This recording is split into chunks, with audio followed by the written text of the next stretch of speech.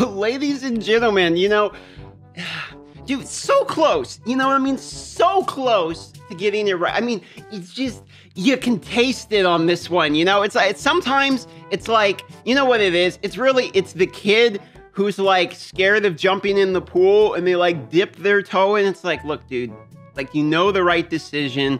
All your friends are in the pool, just jump in. But instead he slowly, inch at a time, you know, and it's getting colder and colder. It's like, bro, just jump in. You know, it may suck for you, but everyone else is trying to have fun. What am I speaking about? Well, of course, coming with the next patch, in patch 420, they are doing a few things, which is, it's a little bit of a bummer. One of which is, yes, the poison popping is not going to work. So our idea of Karam, Elinaro, Zavia, all these brilliant ideas to destroy the new dungeon through 21 through 25, not going to work. Okay, Plarium decided to just straight up copy pasta the Doom Tower's passives, and now we have the Doom Tower in dungeons 21 through 25 for some fucking reason.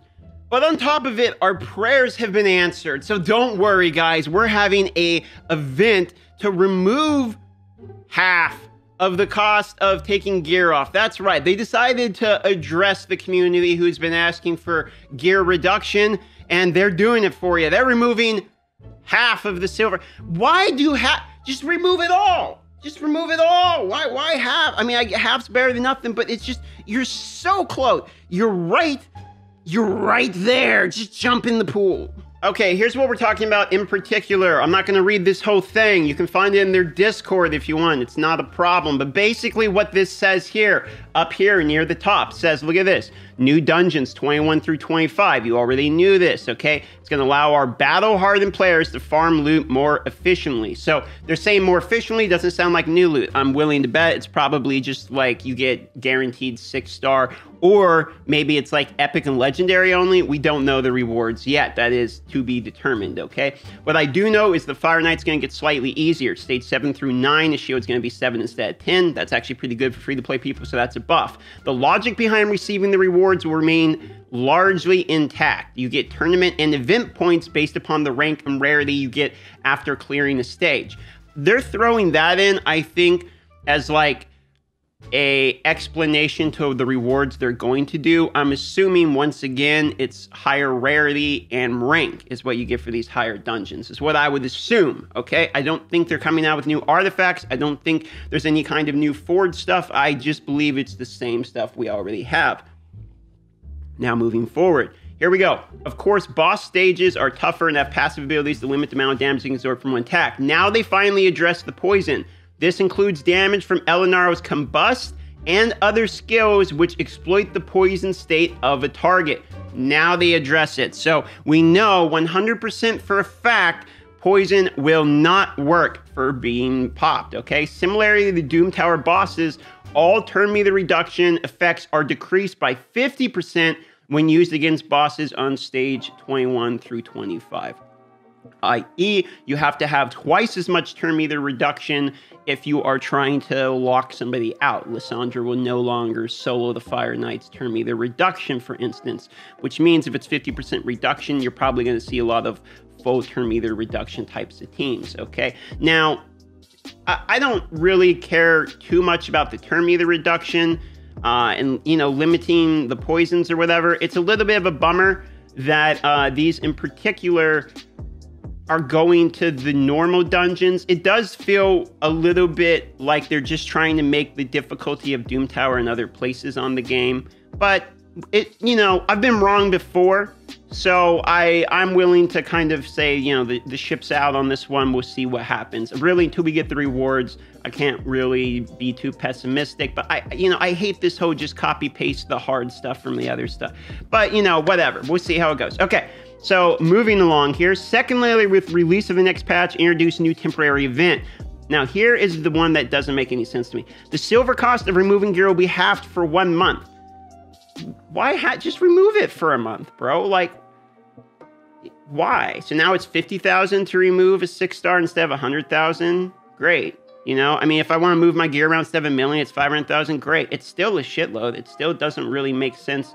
And it's still the only game that I play that requires cost removal of this high. To give you an idea, other games like Star Wars Galaxy of Heroes do have fees with removing the pieces of gear. But to give you an example, to fully upgrade one piece of gear, a mod, for instance, is like 250,000 credits, and to remove that mod would be anywhere from like, 900 credits to like a couple thousand, depending upon the mod rarity, which means it's like 1% of the total cost, which would effectively be, if it takes 1,000,000 silver to upgrade a piece to 16, for instance, it would be 10,000 to remove it, to give you an idea. But instead we have 100,000, which is crazy. A 6-star rare piece of gear, like a shield, for instance, once you put on that 6-star rare piece of gear, like a perception that maybe rode speed once and that's just flat accuracy or something, that's not like an amazing piece of gear, but you need because you're at the point of gear you need it, it's still not removable. If you pay 50,000 to remove it, you're paying more than the shield's worth.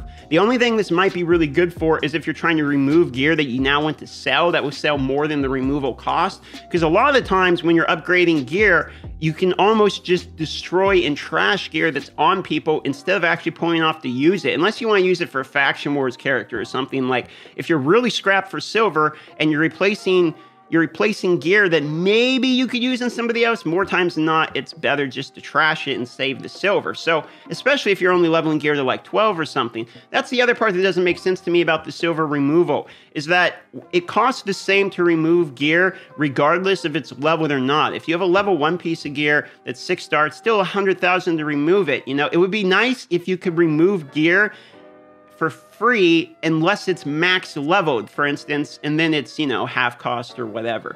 If you want to do that, sure. At least help out some of the free-to-play people, because half silver is great, and it is for an entire month, which is nice, especially because I do have to, re-gear a bunch of my teams, do unkillable, stuff like that. And they go on to say it's a good opportunity to experiment with equipment, test your champions in different locations, which it's really not. I mean, you can't build out a character and then, okay, that didn't work, build them out again. Okay, that didn't work, and build them out again. You're still paying silver. This should be a free event. There should be 0 silver costs for a month. People have been asking for this silver reduction for 2 full years now, and we still do not have it. We only have a half cost. That's just a weak measure, in my opinion. That's obviously could get better. Now, there is something that I'm happy about, which is here. Continue working on the enhancement of the Classic Arena experience. So I don't know what this means, because it seems to be, it's another, like, we're going to look into it. This should have been looked into and completed by already. Obviously, bronze and silver tiers are basically completely ruined at the moment. It's not playable for free-to-play people, really. You're late, unless you happen to get a few people that just don't have defenses. The majority of the people you're playing against have like multiple legendaries, crazy teams, 4 level 60s, max masteries. I've seen 200,000 plus power teams. Yeah, it's just crazy stuff. I've even seen people with CFs that are faster than like 350. Like people who quit the game. It doesn't make any sense at all to have those type of teams in bronze and silver, especially if you want a new player to play the game, follow your missions to get Arbiter. If you follow the missions to get Arbiter, they are forcing you to become aggravated at the game, because they're pushing you in the direction of currently the least free-to-play friendly and the most annoying part of the game, which is Arena. They force you in that direction. So an update to this is something we need, and if they get it right this time, I'll applaud them, say good job. I'm trying to be a lot more optimistic in this day and age, especially since I'm enjoying the game a little bit more, but it is hard when I see stuff like half cost of silver. It's always just almost there. I feel like they like to do things that we ask for just so they can say they did it and move the conversation along and have us forget about it. But it's like the silver cost of removing gear halved for a month does not fix the silver problem. Instead, actually what it does is it has them address the silver problem, saying they know it's a problem, but this is what we're willing to do about it. Optimistic point of view now is that if they are in fact addressing the problem, that means they're aware of it. So they are at least reading the feedback at a minimum. And this is half the cost for a while. So if you are looking for the opportunity, this might be your opportunity to rip all your gear off all your characters and completely redo it. I might actually do that myself, even though I do believe this event could be better. But that's typically how I feel in most of these events. I typically think I like this concept. I wish it was approved upon. Same thing I said about clan versus clan. I'm actually pretty optimistic about clan versus clan, except for what it's actually for, which is trying to win. If you try to win, it's not a good system, so it's not completed yet. Faction Wars, when it came out, had to be redone like 5 times to get it to the point of view where they're actually like, okay, we like where it's at. Again, Faction Wars was the very first update and it took years to get finished. The amount of time it takes for them to address and put out something, when it comes out, it should not be a problem. Instead, we get problems built into what comes out. That being said, the game is significantly better than it was just a year ago. The game is getting, every day, I would say, there is something that I know they're working on to improve the game. And I do say improve the game because the game is objectively getting improved. Even though the silver cost is halved, that's an improvement. Even though the clan versus clan system is busted, there is still milestone rewards that people are getting for free. Even though the Platinum Arena, when it came out, and it's still, in my opinion, a busted system, even though I'm not a competitive Platinum guy, I'm probably not allowed to really speak on that. It still looks like to me a busted system, and I would lean to the more people who do it more full time. It's still better than only having everyone clammed in gold. Unfortunately, that is sort of the way Raid works. We deal with what we can get out of the game and make it work, which goes alongside with the majority of my points on this channel, which is how to make Raid an enjoyable game, is to take what they give you and make it a good experience. So try to get what you can out of the silver. Try not to get too salty about the fact it's only halved. Hopefully that means we're getting more events like this in the future, and hopefully it means they're actually using the data to see how often people are removing gear and stuff like that, and how much they're depleting silver at that time.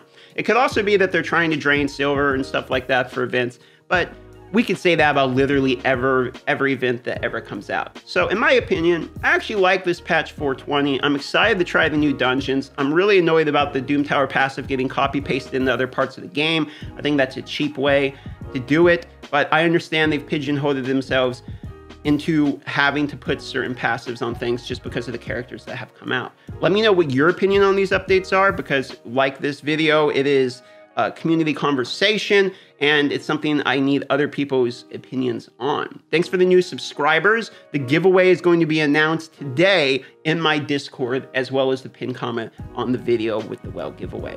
I thank you all for watching, subscribing, and liking. I love you all, and have a wonderful day.